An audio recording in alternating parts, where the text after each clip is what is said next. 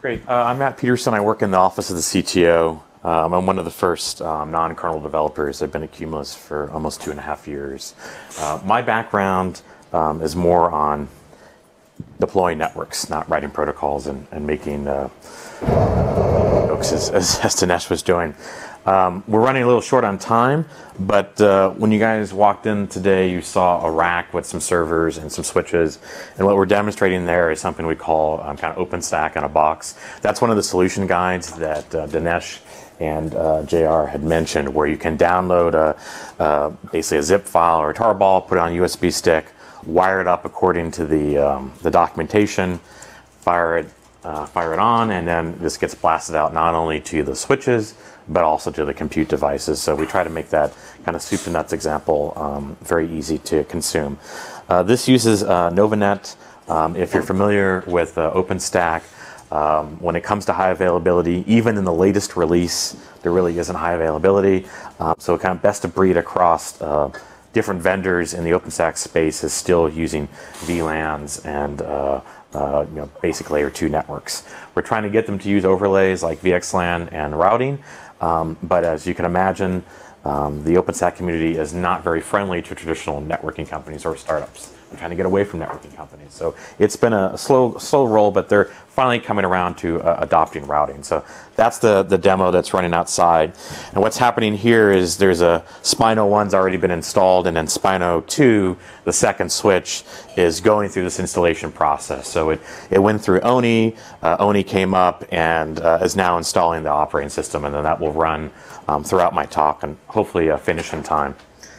So as I mentioned, I'm more on the customer-facing side. We like to joke that JR and Dinesh and sometimes Nolan, they spend a lot of time doing golf and helicopters, and we spend a lot of time actually interacting with customers and getting networks into production. So my background is a mixture of those Web 2.0 organizations that are very hip to using these DevOps tools, to NGOs that are very conservative to not using any of those tools that don't fall within their compliance requirements. I also do a temporary event in the desert every year. I do an internet exchange, so I have a pretty big background on both layer 2, layer 3, kind of all up the stack, if you will. So I want to talk a little bit about the cultural perspective. When I started at Cumulus, one of the challenges is that a lot of people like to frame us as, well, you're either far to the left, meaning that you like to use these DevOps tools and Ansible is going to solve all the world's problems, or you're far to the right and you're a CLI jockey and you want to cut and paste commands from Notepad. And I think both of those extremes are really not valid. There's a happy medium, and so that's what we focus on doing on my part of the organization. When I started in networking, it was everything was a silo, right? We had an Oracle database administrator. We had an EMC NetApp storage administrator. We had a tools developer that knew M4 and Make and CF Engine, right? All those things were very decoupled. And because of that, all those organizations were measured success was a little bit different, right? They may say, well, I gave a bunch of money to X storage vendor and they gave us some free disks and it's awesome. Or I was able to keep the site up and running because I had this cool make file that fixed everything and blasted it out. But the rest of the team understood how it worked. So again, everyone had kind of different measures of success, and we'll talk about how DevOps tries to attempt to unite those as best as we can. When I started at Square, I was employee number 8. Square is a financial startup. We started in Jack's apartment. It's a little thing that plugs into your iPhone and takes credit cards. We also started a company called Twitter. And in that environment, frankly, Jack had a lot of baggage from Twitter, right? That had a lot of fail whales, it had a lot of infrastructure problems. And so when I came into that organization, I said, we are going to run automation throughout the entire stack for our monitoring, for our network, for operations, compute, everything. And I said, we are going to use a modern tool. And at that point, we used Puppet. Puppet failed at Twitter in its first deployment, right? He totally freaked out, but it was actually very successul, and it made the organization very transparent through the development community. All the developers knew what the operations folks were doing, and vice versa. We repeated that at Tumblr. Tumblr was an environment where they had a lot of infrastructure and a public cloud provider. It was very expensive. They needed to move into their own wholesale data center. So they couldn't even do retail. They needed basically 0.5 megawatt of power capacity. So they couldn't go to an Equinix or a Telix. They had to go straight to a wholesale data center. And if you can imagine that, If you're someone like Tumblr that's used to calling an API and getting a server 10 minutes later, that's provisioned with the right SSDs and the right VLANs, right amount of RAM, when you go to a wholesale data center, you don't want to lose that capacity and that workflow. And so we had to mimic exactly what they would get from that cloud provider in our own data center. And so we'll talk a little bit about how that DevOps mindset made that possible.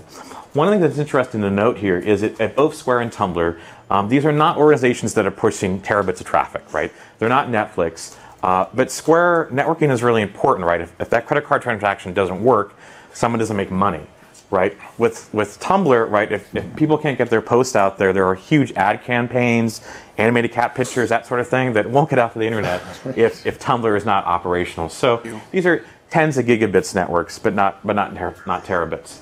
And one of the things that we did that was different there is we hired traditional sysadmins and taught them networking, right? And they approached that the same way they approached any other project, which is evaluate the technologies, do a prototype, make it repeatable or scalable in terms of automation, monitor it, document it, and move on to the next thing. Right? When I was at those organizations, I never hired a full-time network engineer, just like we never hired a full-time database person or a full-time tools developer. You were expected to know all those sorts of tools and technologies, as JR mentioned, kind of a cloud administrator, if you will. Now, one of the things to point out here is that we don't expect a generalist sysadmin or a cloud administrator to build a large MPLS service provider network. That's not within scope, right? But scripting, MySQL application, virtualization technologies, those are all within scope. You're all expected to know that at this time. DevOps is a really loaded word, and I'm trying to define it down to its kind of basic components, if you will. And one of the things that I've noticed throughout my career is that more and more layers of the stack are within scope at this point. So you used to be able to say, hey, I can ping, ICMP is cool, it's not my problem. Go talk to someone else. I haven't been able to say that excuse in about 16 years. It doesn't work anymore, right? You're involved in the application layer to say, hey, your JavaScript's failing, or hey, your DNS is slow. Have you considered a CDN? Or oh, your CSS isn't compiled right for the DOM in that browser. You can imagine the application layer is all within scope, let alone all the other layers below that, right? Oh, the routing's not working right. There's disk latency. Did you run top? Have you run free, et cetera? Those are all within scope at this point. And so when you look at a cloud or an infrastructure admin, it's taking all layers of the stack within scope. With the result that when you're trying to troubleshoot, you have a cluster meeting. Yes. Well, ideally, if you know about all these components, right, you can debug them step by step. Where when we had those silo worlds, you had to say, okay, I've got to reach out to this person that doesn't want to work with me.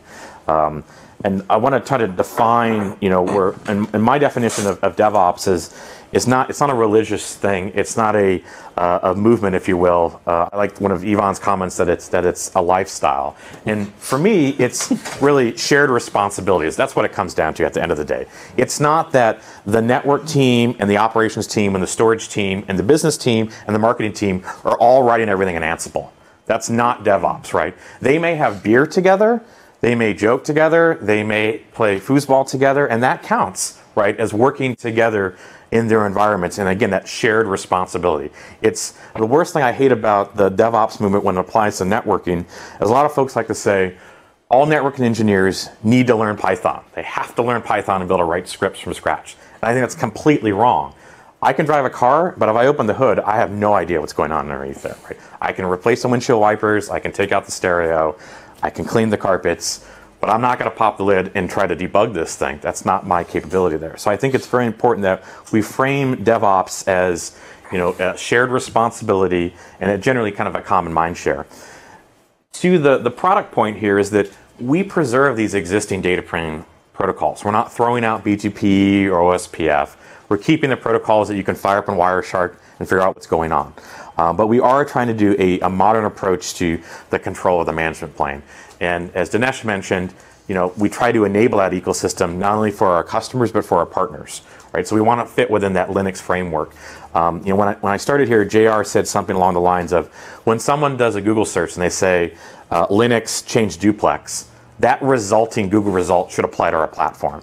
And that's one of the things we strive for, is that your Linux knowledge should apply immediately to our platform. We shouldn't have a bunch of specific commands that are only within our version of Linux, or a limited BusyBox shell. It should be the exact same experience you would have on an Ubuntu system or a RHEL system or Debian system.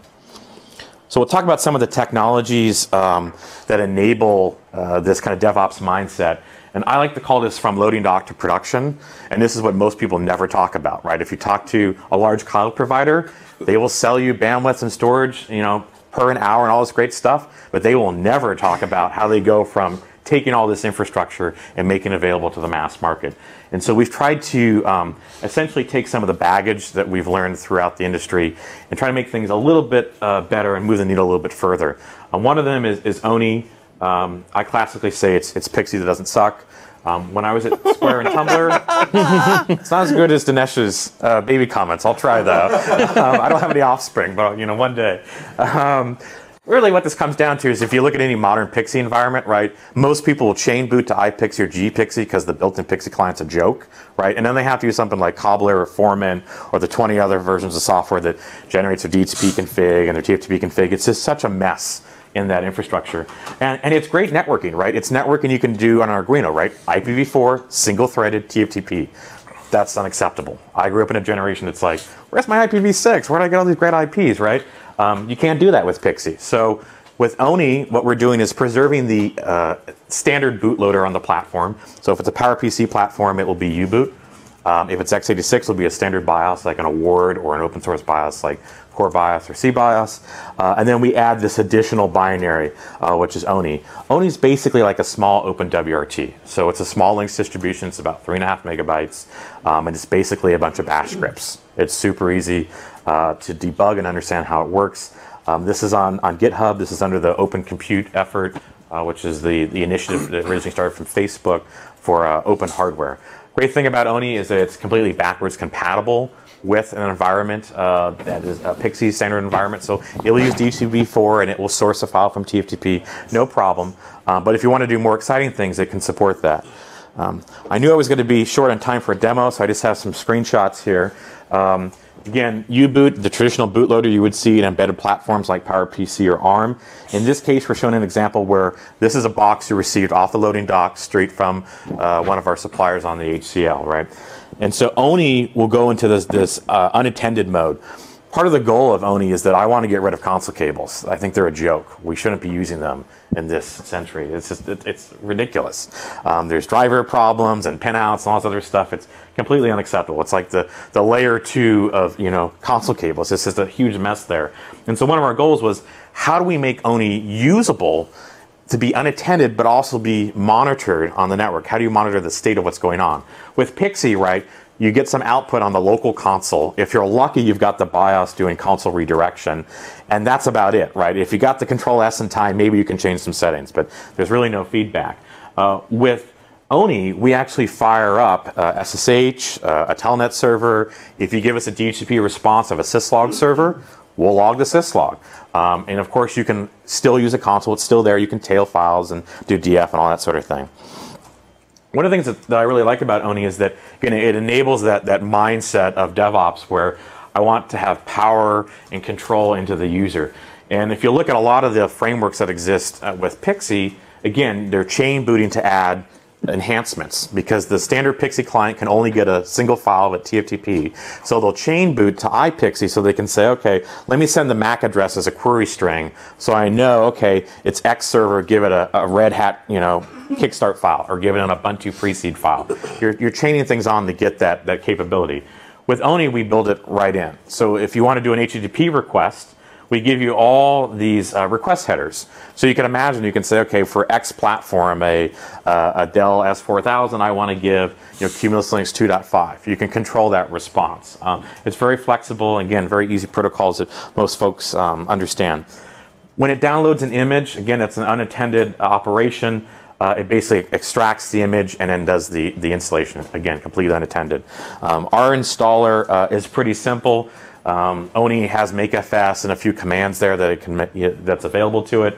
Other vendors could do a kexec or something like that to get additional functionality. But Oni is basically, again, just a small busy box distribution to enable the installation of a network operating system completely unattended in a modern fashion.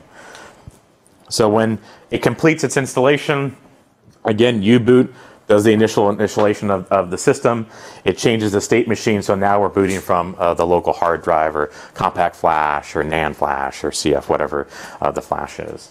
Any questions on Oni? I know there was a lot of people that wanted to talk about Oni for some reason, but it's just a bootloader, nothing too exciting. But Pixie does still suck. So, so let's talk about ZTP. This is a shout out to Yvonne here, which I think was going to say everyone has ZTP. How is your ZTP better? Well, our ZTP is not prescriptive, right? When you look at zero-touch provisioning on other platforms, it's I can download a config file to put into my CLI based upon my MAC address. Well, first of all, you have to know the MAC address ahead of time. There's 1PK and other things. We have some more flexibility there. But because we're Linux, we can fetch a script and we can do whatever you want in a script, right? So can Arista, by the way. Right. Awesome. That's good. That's great. And their market cap is what, $4.5 billion today or something like that? Maybe our market cap should be $3.5 billion because they got there a day early. One of the things that's the difference between us and Arista is that you can install software, that we've made available on the platform that's resident there, but also you can add, say, Debian.org as an apt-get repo and then get 40,000 packages. So on Arista, you may say, hey, I really love Go. That's the language of our organization. If Arista or Cisco or Juniper hasn't said, oh, we've got enough customers that have complained for the lack of Go, you don't have an option there. I think that's one of the challenges that you have with the traditional platforms is that they're trying to fit within this ecosystem, but they've cherry-picked. It's this language and that automation tool.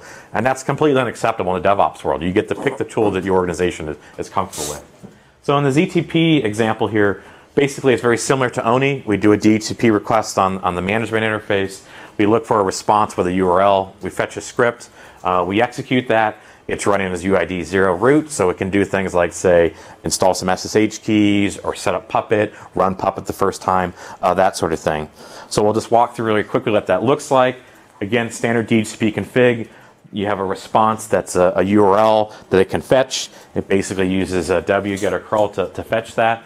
When it fetches the script, before it executes, it looks for a little kind of like a sanity string, if you will. So obviously running a script as root is good times. In this example here, we're basically adding an additional software repository, again, showing the power of Cumulus. If you don't like the software we have, add your own. Like a lot of people don't like Quagga, they can install Bird or write their own. It's totally up to them. So in this example, we're installing some ASCII art software called Figlet. We're setting the host name of the system. I'd do that. Yeah, so I mean, this is not like this is a funny example. If customers do exactly this all the time. And then, of course, we put a license to enable all those ports to actually work. And so when this is done, right, it does the ASCII art. Something I've always done in my jobs is put a born on date, like a bud can, right? Do the same thing on your hardware there. It's very simple. So again, you can take that methodology you're doing on compute and apply it to the networking side. Classic question, and I did a lot of arm wrestling with JR when I started here. It's like, why don't you have a CLI? You're going to have this huge market segment of folks that are going to be scared. And one of the things that's really interesting is that if you look at the penetration of CCIEs and folks that know networking, huge segment of the market. But there's also a lot of folks that know Linux, right? And I think a great example of this is when you go from, say, Junos when you go from like iOS to Junos, right? You may be the only person in your organization that's made that step, or vice versa, right? If you go to Linux, 9 times out of 10, someone in your company has probably touched Linux, right? They've got a Raspberry Pi, or they built a NAS at home, or they have some interaction with it. Maybe they've used actual Unix back in the day, like Sonos or SGI, those sorts of things. People have some experience with it. They can say, oh yeah, go learn VI, that's going to be good times, or oh yeah, you should go learn Ed if you're really sadistic, right? Those sorts of things. Cat and Control D is enough for me. Exactly. So it could be just that simple of, well, the shell is powerful enough for me. So I think that's one of the things that's important to note here is that we see Bash as the common CLI in our platform, but as Dinesh quickly showed in his graphics and certainly with JR, we enable other partners to do management suites on top of the product. So we don't expect a typical customer to say, okay, I'm going to buy 100 switches and I'm still going to treat it like I treat a Cisco device and log into each one individually. You would apply whatever you're doing on compute to the network, right? So on the compute side, you may say, oh, we really love Ansible, and that's how we blast out configs. That's no problem. You can do that on our platform. There's no issue there. If you picked, Puppet or Chef or something like that, again, it's really up to you. We want to mimic what you're doing on the compute side and apply it to networking. Another example is that, we're a fork of Debian. I think that's pretty well understood, just like Ubuntu is. And one of the things that's great about this is that we definitely take advantage of their base distribution, right? Great thing about Debian is that, like, architecture cross-compatibility just works, right? They've been doing x86, PowerPC, ARM, 32-bit, SGI, all those sort of crazy exotic platforms. They've been doing it for a long time, so we can take advantage of some of that QA. But more importantly, when they move forward, we will move with them. Right? I think that's very important. When you look at something like Junos, that's a fork of FreeBSD, and they have not moved forward, right? They took it as a control plane, basic OS, but all the advantages you get with a modern Linux platform, they don't get. Same thing with Arista, right? It was a fork of Fedora, and they haven't moved forward. And so we want, again, if we're going to mimic that experience that you have in compute, we can't say, well, you have to run a 6-year-old version of Puppet because we have an old version of Ruby and an old version of libc and blah, blah, blah. And we want those same tools, the same experience that you would have there. So the classic example of this is, will you guys go to systemd? If Debian does, so will we. Right? We want to take advantage of that QA and that user base as best as we can. And we've actually seen a lot of great examples of this. One of the initiatives I've been working on is getting all of our daemons to have structured data in and out. And one of the structures is JSON, very sort of hip in the programming world. LLDP control, an open source program, we didn't write it. Upstream added added JSON support in the daemon. That's great. We can just upgrade to that version and take advantage of that. Now, we have added this to IFDown 2, our fork of IFDown 2. And we will add this to other programs. Our monitoring program that does LM sensors data also can dump in JSON format. And eventually, hopefully, we'll get Quagga and other software suites to follow the structured context. You have basic JSON support already, not as input, but as output. As output, exactly. As of yesterday? No. 2.5 has some of it. Yeah, and I'd like to make a clarification on the experimental label. Yeah, I mean, this is a fun. I'll be taken out and This is a funny story. So when I got here, we actually listed Debian.org as our apt-get repo, and I was like, my God, that's crazy! I can install R or Mathematica or anything that's in this 40,000 package repository. And as we matured the organization, we said, we're less than 100 people. We're not going to be able to support 40,000 packages. That's unrealistic. So we have our own set of apt-get repositories.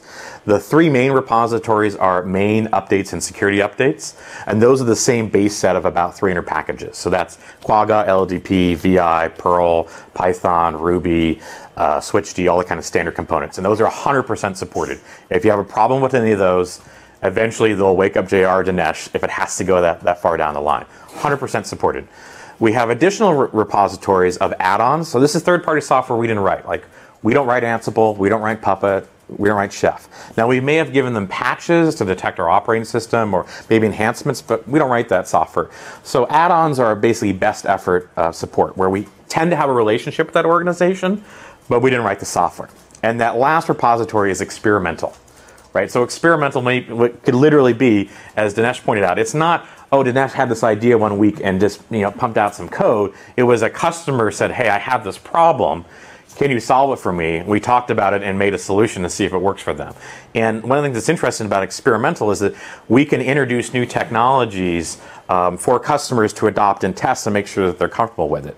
Now, if we could take advantage of the Debian repository, if we could put software in there, that would be a great QA resource. But we don't want to have our customers do QA, right? That's our job.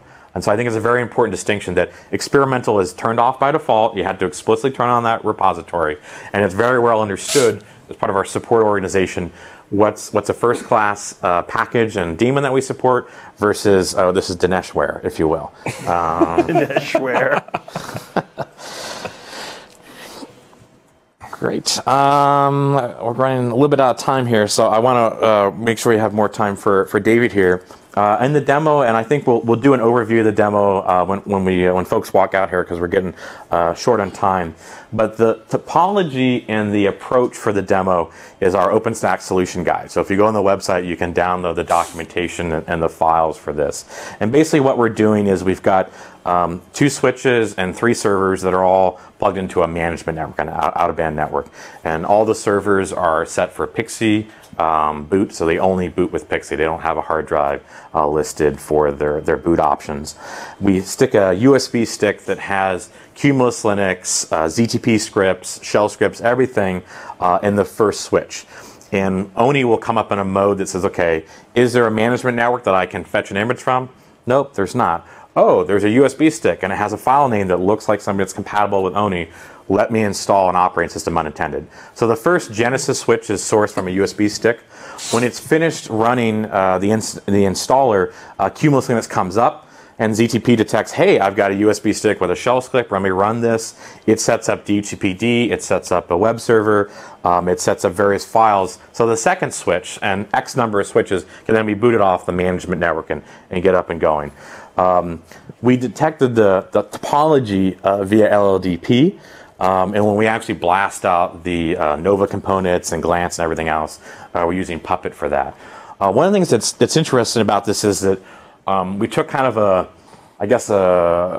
strong arm approach to this of, if I was a user and I didn't work at Cumulus Linux, how would I make this possible?